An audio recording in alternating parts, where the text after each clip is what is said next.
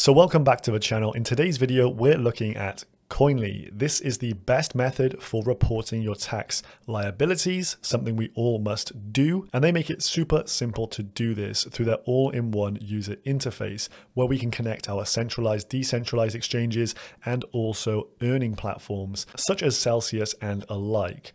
So within this video, we're going to go through how to do all of these different things. I'm also going to show you how to upload your documents for the Terra blockchain as well. So Terra, centralized exchange, decentralized exchanges, all of that coming up in this video. Make sure you do check them out. Sign yourself up via the link down below. I have partnered with Koinly here to gain us an additional 10% off our tax reports. They're live in over 20 countries here. So you know you're going to be secure with these tax reports that they're able to produce. Here in the UK, I report to the HMRC, and they spit out the exact tax document I need to upload over there. So here is the Koinly main dashboard, and as you can see, it's rather blank right now. So we've got to really fill in the details here. You can see a wallet section. We're going to be importing our wallets via API key and also through CSV files, i.e. spreadsheets. Then we're going to check through some of our transactions, make sure they're accurate. We can make amendments if not, or if there's any discrepancies, and then finally spit out our local jurisdiction tax report to make sure we are keeping in line with what we must do. Over here, you can see the free plan is selected right now. This is because we have not yet generated the reports. And you can see over here, the number of transactions that you complete per year will incur a greater cost. So if you're doing like 100 transactions or less, just 49 bucks. Then if you're a trader, 3,000 plus, you can see the numbers are going up here. But for most of us, we're probably in this category or this category here, as it really is surprising how many transactions you do get through. And of course, I've got that discount for you guys. Check out the pinned comment down below. So starting here on the dashboard, what we're going to do is first of all import our wallets. So we go to add wallet or exchange, and you can see they list almost everyone that you can think of. If you're really keeping to the main exchanges, utilizing your own decentralized wallets like MetaMask, etc., this is going to be super simple for you. It's only if you go in really obscure exchanges off the beaten track, you may have some issues. But the guys here at Koinly have almost every exchange listed, so we shouldn't run into any difficulties. The first thing I'm going to do is import an Ethereum-based wallet. So this is going to be a MetaMask account, and this should encompass all your transactions via decentralized exchanges or anything you're doing generally in DeFi. So here is an Ethereum-based wallet. You can grab it directly through Etherscan here, or if you want to take your address directly from MetaMask, you know where to go, MetaMask, and then copy your address directly from there. But just for ease of this video, I've pulled up an address here. We're going to utilize a random wallet address, not going to dox any of my information. I'm just going to copy this. So this is directly from Etherscan, and over on Koinly, we could just type in the word MetaMask. So selecting MetaMask from the list, wallet name MetaMask, I can then set up an auto sync or import from a file. But with this, it's easy to just do an auto sync. And all this requires me to do is enter that public wallet address. So this is your typical receiving address. And then you can do start from the beginning or select a custom date.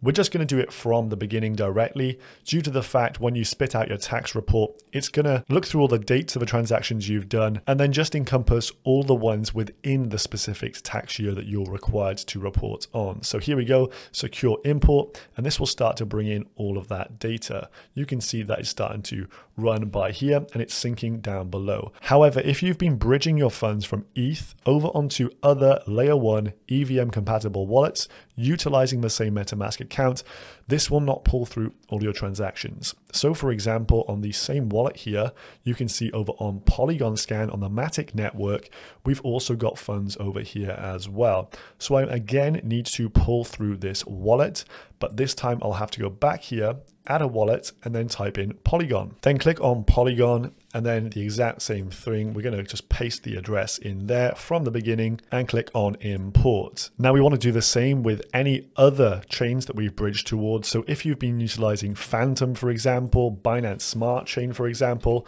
you just want to go ahead and start typing those things in. So for Binance Smart Chain, we can see it by there.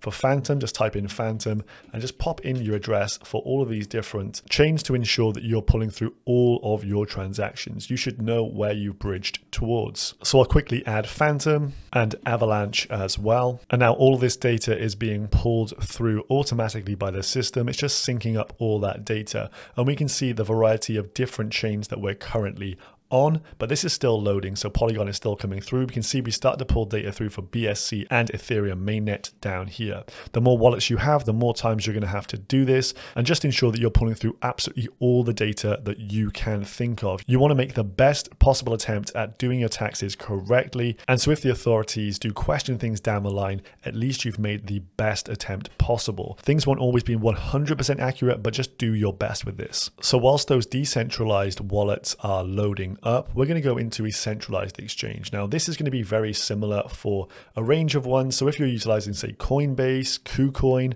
or for example, here, I want to pull up the FTX exchange, as this is one I've used quite frequently. We're just going to type that in and then see the two options here. We can either do auto sync, so this will be via an API key, or we can import a CSV file. Now over on FTX, you can see I've got the API data up here. This requires you to go over to this icon and then scroll down to API and click on that. Now we need to generate an API key. If we just scroll down, every time you do this for a centralized exchange, make sure you're utilizing read-only access. You do not want to give these guys access to moving any of your funds, which can be made possible through this button here. So read-only access, and then we're going to copy across our API key and secret over to Koinly. So set up auto sync. This is for the API key, and then secret, paste that in as well. Once again, we'll do that from the beginning of all history on there and secure import. If you've been trading futures, for example, you're going to want to utilize a different method. You're going to want to go to orders and then trade history and generate a CSV file for all the various drop downs within this list, because you're going to have a lot more data than myself on here. Once you download a CSV file, you can simply drag and drop it directly in here for Koinly, and they will upload that data. So this would be the same process if you're utilizing exchanges like Binance, Coinbase, any other popular centralized exchanges. Typically for most people, I suggest the API key will work without any problems, but if you do get any issues, you will want to delete the API key access and just import a CSV file. If you have a CSV file and an API key running at the same time, you're going to get duplicate transactions. So make sure you just have the CSV file if the API key is providing any issues for you. Back on the wallets tab here, we can see a load of our transactions are starting to be pulled through. So this is all running smoothly in the background here. The last thing I really want to show you is Terra. So if you're utilizing the Terra blockchain, you'll need to come to this website here. I'll leave it down below. It's just called Terra.tax. And here you can just post your Terra wallet address. Then you click start parsing and it will do the work for you. From there, you're going to get this dashboard, show you how many transactions you've done, etc. We then go to the transactions tab here. And for this, we need to download a CSV file. On this export button, we can click on Koinly, and it's going to give us a nice CSV file prepared for Koinly, and then we can tap download. Back on this page, we can then click on the add wallet or exchange. To add the Terra wallet, we need to create our own custom wallet. We can just tap in a load of random words and it'll come up with this, create a custom wallet. So click on that and then we can add the name. So Terra, and then import from a file, and I can drag and drop my CSV file that I just downloaded. So drag and drop done, and then I can click on import and it should pull through all of that information on that Terra wallet. If you utilize lending services such as Celsius within the app, you just need to go to settings, click on API in settings, then generate an API key. Ensure that you're just doing a read only, and I just select transactions there, and then it will give you the key to then input over on Koinly. If you're utilizing the Crypto.com app, go on to accounts, top right hand corner, you can see the dollar and clock button, click on that one. And then in the top right hand corner again, there's an export button, click that. And then you can export your crypto wallet details and then just select the dates. So I would select the financial year that's just passed. In the UK, that is from 6th of April 2021 up to the 5th of April 2022. Then click export and it will send the CSV file directly to my registered email address for this app. And then I can just dump that CSV file over into Koinly again. So once you've added all the wallets that you need to, you should see all of them listed here and the number of transactions on each of these wallets. So this should be fairly accurate. There will be some of these exclamation marks if there are some inaccuracies or balances with issues. And then what you need to do is actually do some troubleshooting on these transactions. So we'll go into the transactions tab and see what's up with these things.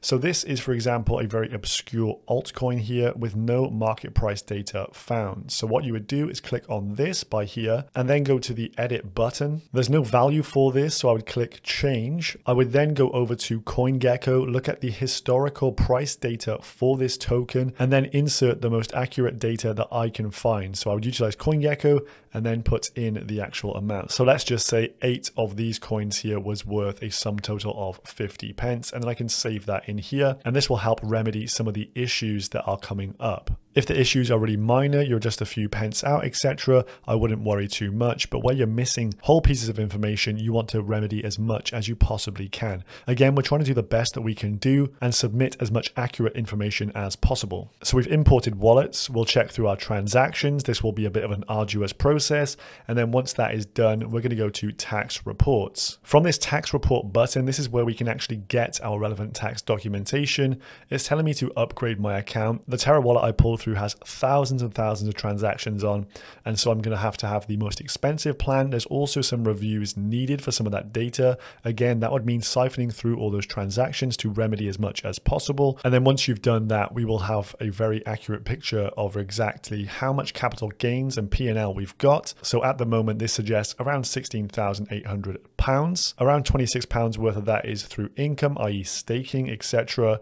There's some costs and expenses incurred that will be like Ethereum gas costs. And then scrolling to the bottom down here, we can then actually pick out our report. So which reports are available? What do I need? I will need 2 here. I will need the HMRC capital gains summary. This is just a 1-page document showing exactly how much capital gains you've got to pay, but I will then also need the complete tax report as well, as this will provide every single transaction. And again, that needs to be submitted to my authority here in the UK.